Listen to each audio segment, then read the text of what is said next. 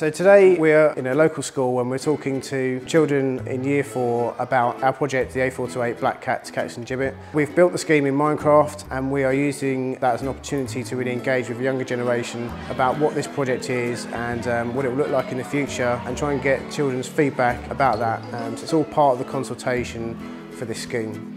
What we're doing today is Highways England have brought us in to talk to you about the road scheme. Who here knows the Black Cat roundabout? Hey! I thought you might say that. Yeah, so you're all familiar with it, fantastic. So Block Builders are here today engaging young people in the A428 consultation scheme. The reason we use Minecraft is because it's one of the most popular computer games out there.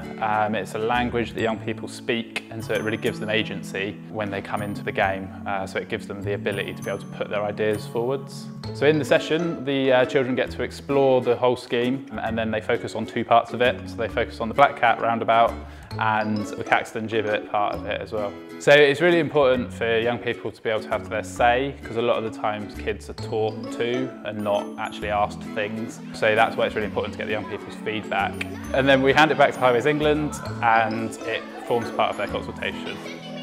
It's important because if we never see the experience of what happens, then we won't have good jobs when we're older and it's good for our education.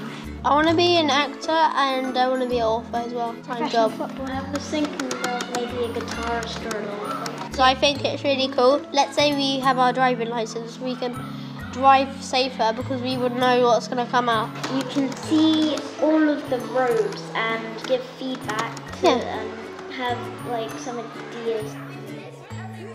So as evidence of how much the kids enjoy the activity, it's the sound that they make and the laughs and the screams that they have as they explore the model, which is slightly different to other consultation events. So that's the benefit of working with young people.